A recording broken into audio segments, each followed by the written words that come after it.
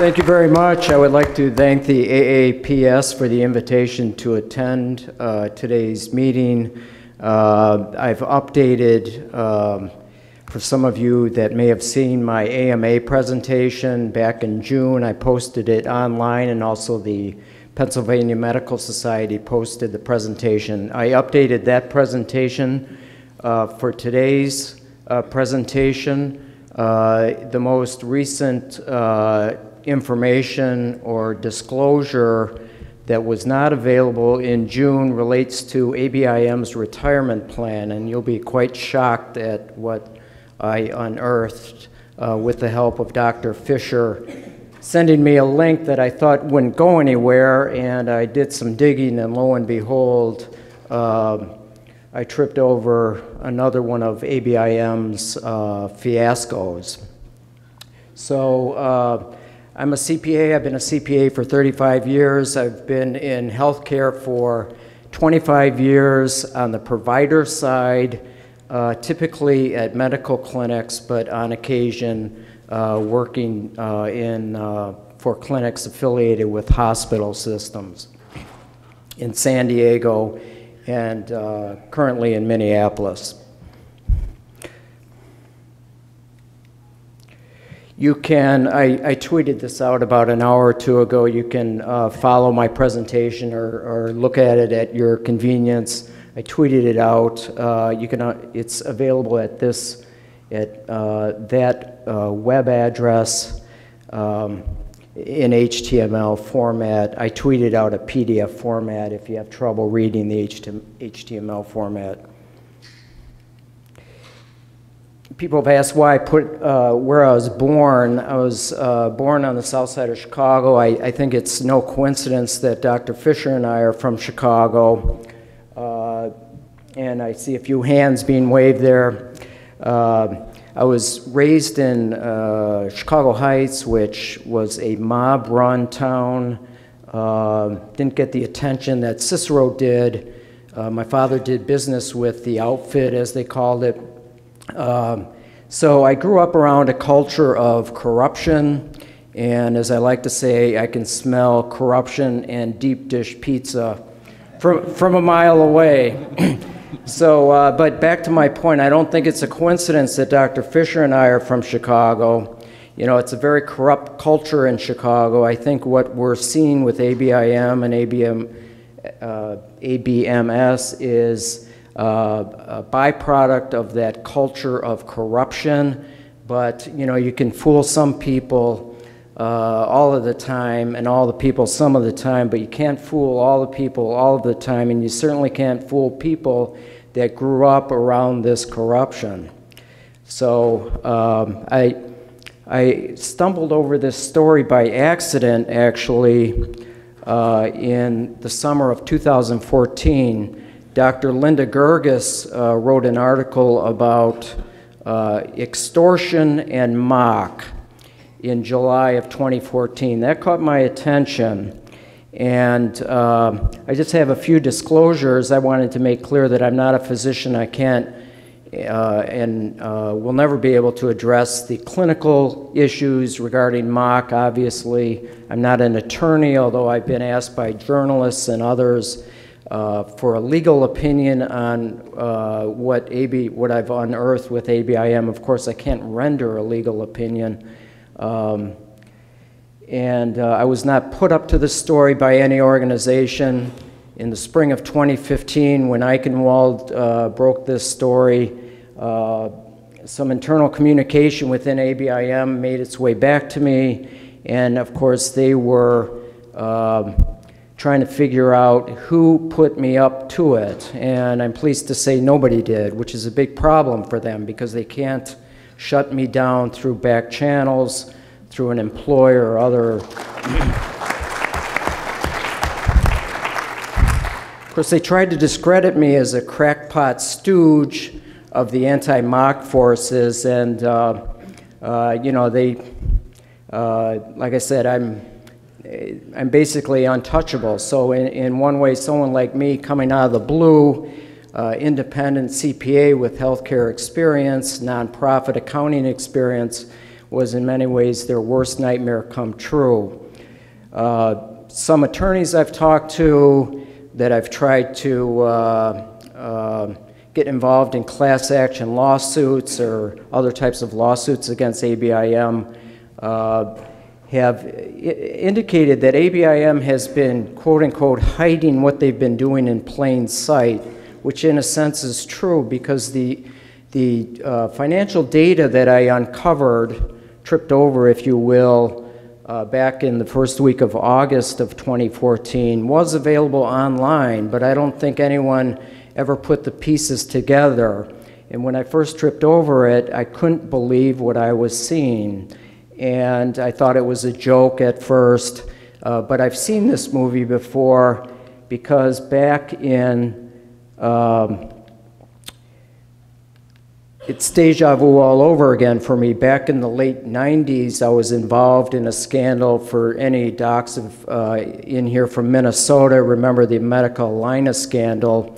I was working for a group of 500 physicians at the time, and I uncovered some questionable transactions and salaries and whatnot that was being hidden from public view.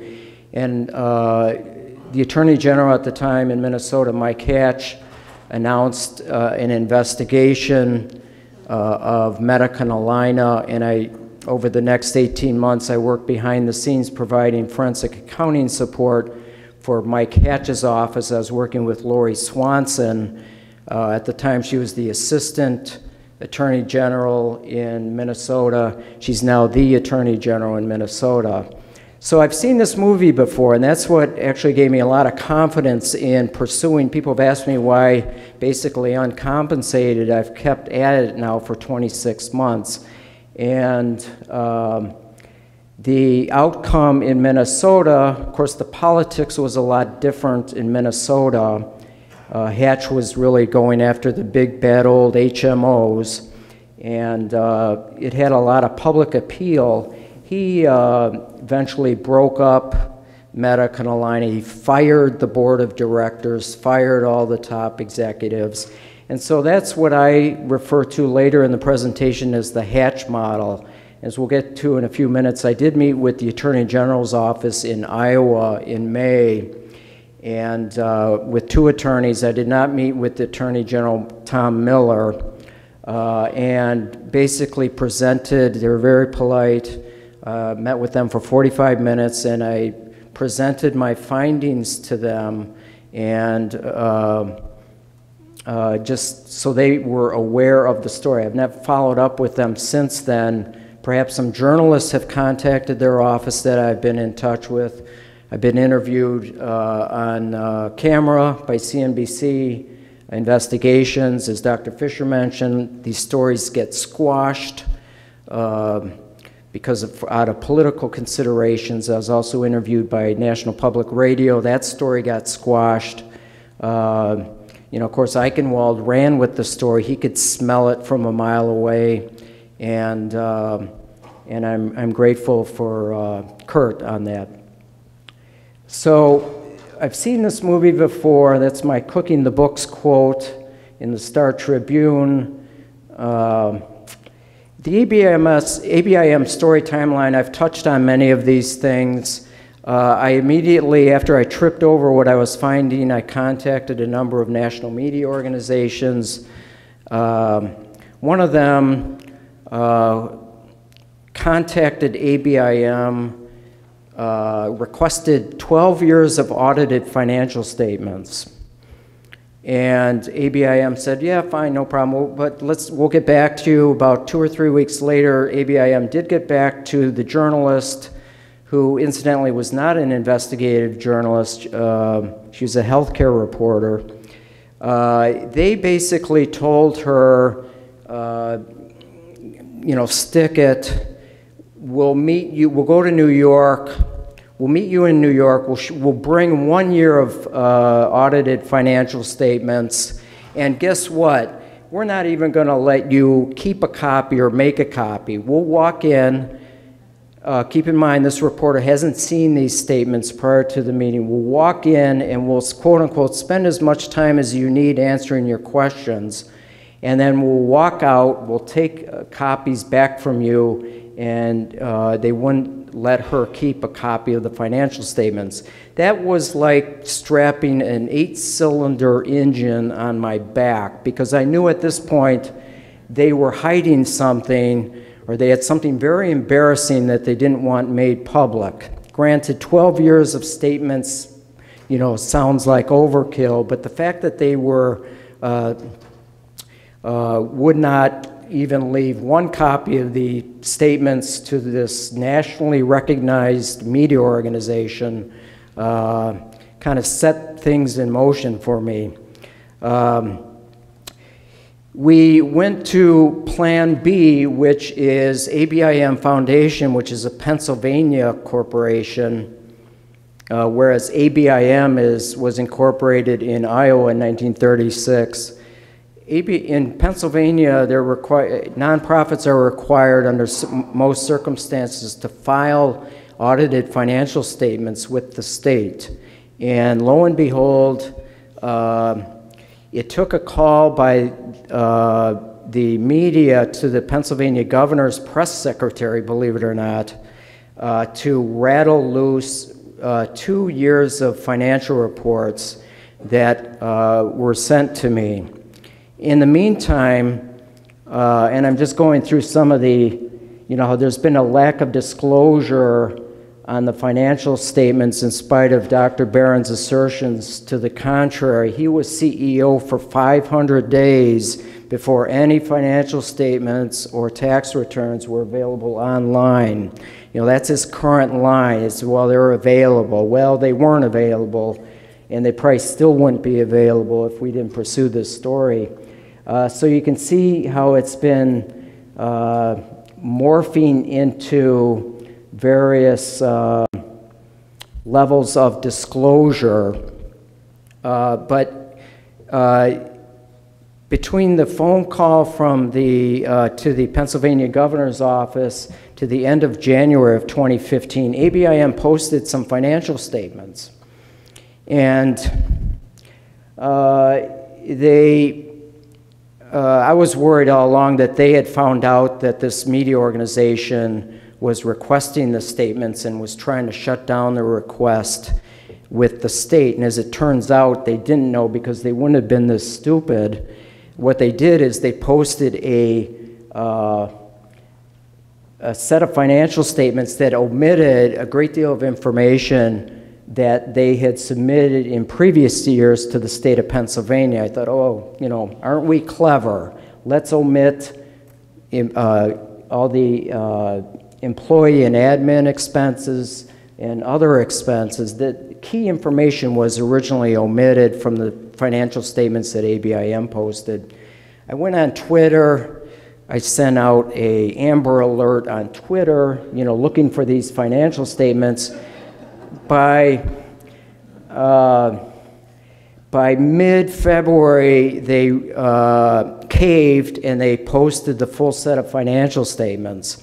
And you might say, okay, well, all right, they did it. You know, this issue really got Kurt Eichenwald all in on this story, because he could see the scheming that's going on behind, you know, what I've been constantly running into is this pathetic scheming on their part to hide information and to keep this stuff from the physician community.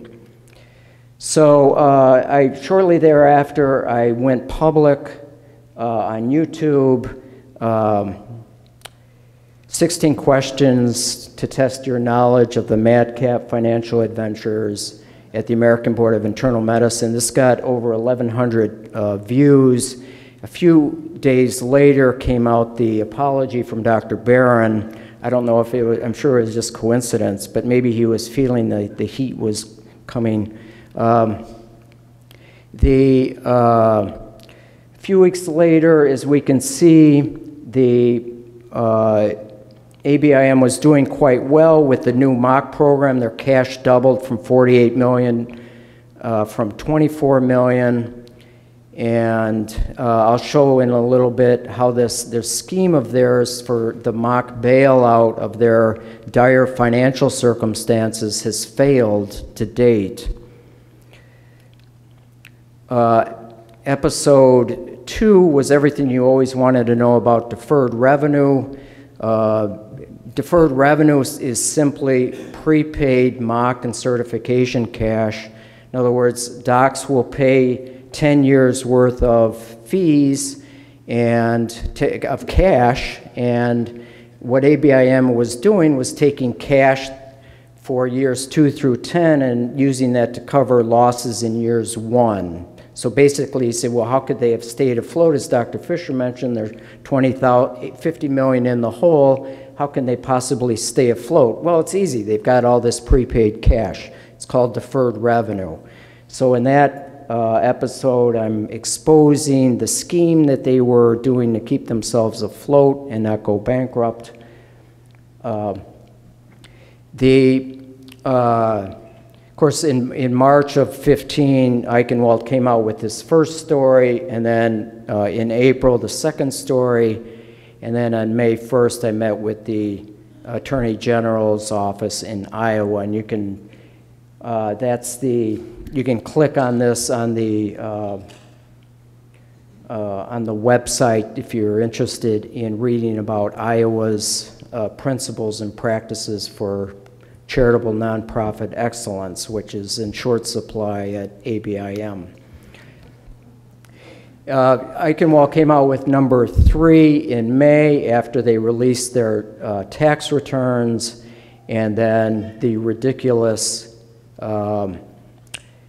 denial from Dr. Barron regarding they have never made any effort to obfuscate, hide, or delay ABIM's financial information.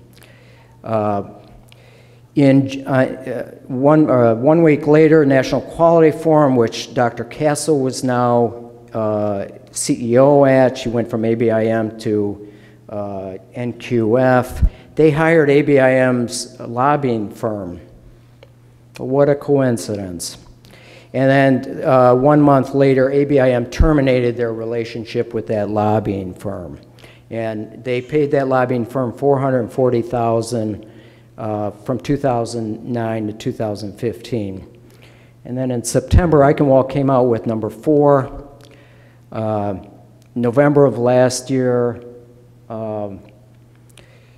ABIM released their 2015 financial statements, and quite cleverly, unlike the prior year, they didn't post ABIM standalone. You say, well, who cares? What difference does that make? The ABIM standalone very readily shows the $50 million deficit on page 3 of the statement. Now, on the consolidated financial report, you have to dig down, drill down, call your accountant, maybe you know, try and find it. It's on page 21. So basically, they no longer post the ABIM standalone financial statement. And the other thing that they did, curiously, they're invested in over $50 million in non-public partnership that's invested in the Cayman Islands that Dr. Fisher mentioned. That's a very high-risk investment. They removed what's called the level 3 designation on that, and in accounting speak, that means high risk, difficult to value investments. So for 2 years, this non-public partnership was labeled as high risk, and it magically disappeared as a high risk investment. And they found a loophole to squeeze through and get that designation off of there. And then, of course, in April, Oklahoma here signed Senate Bill 1148 banning MOC. In May, 990s were released, and then the Cayman Islands were disclosed for the first time. In June, after the AMA meeting, or at the AMA meeting, AMA approved Resolution 309, which called for the immediate end of mandatory secured recertifying exam. Finally, the most recent disclosure was that it was disclosed for the first time this month, the ABIM retirement plan, they're required to file it with the federal government. The value of the retirement plan is equal to 80 years of value of ABIM. And I want you to think about that. Let that sink in for a minute. Millions of dollars in MOC fees, millions of dollars in certification fees over the last 80 years, stock market performance, gains on stock market investments. You throw that all into a big pot after 80 years, and guess what? It's worth no more. The retirement plan is worth what 80 years of value has brought to ABIM. I think that's the most outrageous thing I've ever seen. We'll see in a minute how ABIM's value has been in a slow motion death spiral for the last 16 years. I'll just quickly go through this. This is their value. ABIM's value back in 2000 was $62 million. And fund balance, don't get hung up on the accounting speak, it's just basically assets minus liabilities, was $62 million in 2000. It's down to $26 million. I wouldn't be surprised if it goes below $20 million in the upcoming financial statements to be released in early November. They've been hemorrhaging cash. They've had consolidated operating losses of $59 million since 2009. The money trail I just put in there for purposes if ABIM were to challenge these numbers. We don't need to go through them in detail, but the numbers all tie out. And as I like to say, I stand by their numbers. They have never contacted me to make a correction. If I ever made a mistake, I would certainly have corrected it. They have never contacted me once that my numbers are incorrect. Just their payroll is up 43%. You can see their employees, they have 85 employees that are paid more than $100,000. That's up from 33 in 2009. And then what I was referring to earlier about deferred revenue,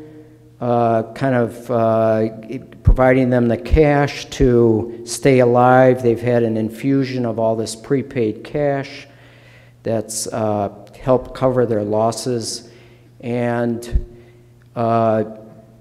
this is the mock bailout scheme is dead on arrival. You know, I'm sure it was all high fives, you know, on Walnut Street back in 2013. Or 2014, they thought they had this nailed. MOC would bail them out, and they saw an increase of MOC revenue of $7.7 million. Unfortunately for them, there was a decrease in certification exam revenue of $5 million from 2013 to 2015. Of course, their spending is out of control, and lo and behold, that's up $6 million. And then overhead management in general is up nearly 19%. That accounts for about $2.3 million. So basically, all the money, the $7.7 million in MOC that they brought, MOC cash that they brought in, I believe, it's my theory that that was a scheme to bail them out financially. It backfired. They've actually gone down. They've had net losses of $5,674,000. So from 2013 to 2015. So it's been an epic failure in so many words.